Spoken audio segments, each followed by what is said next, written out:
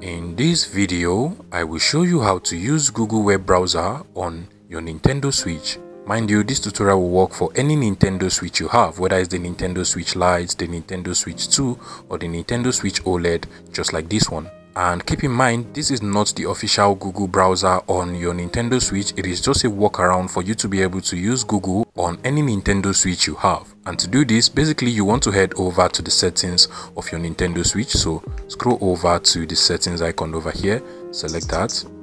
And then you want to scroll down to the internet settings over here, select that as well, and then click on internet settings.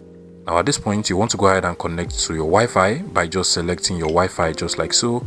And instead of the connect to this network, you want to come over to the change settings over here, click on that. And then you want to scroll down to where you have the DNS settings over here. Now usually it will be set to automatic, but what you want to do at this point is to just select it and then change the settings to manual. Now at this point, you want to go ahead and enter the same primary DNS that is displayed on my screen over here. So basically you want to go ahead and just select it and then change it to 045.055.142.122. Once you're done, you want to go ahead and click on the OK button over here, click on save, and then click on OK. Now at this point, you want to go ahead and try connecting to your Wi-Fi, so click on it.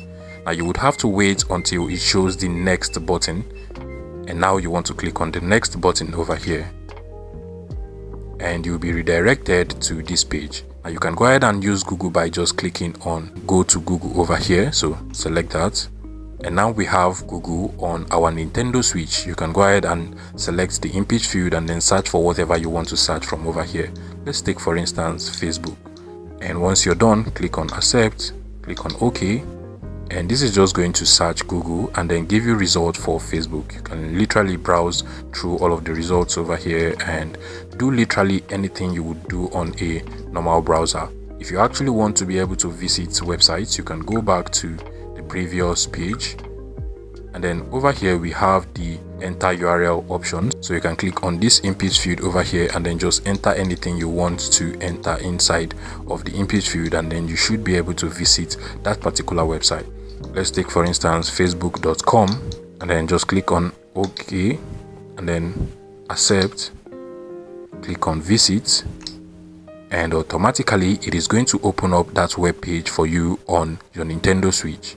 If you find this video useful, please make sure you smash that like button and subscribe to this YouTube channel for more interesting tech tips like this one.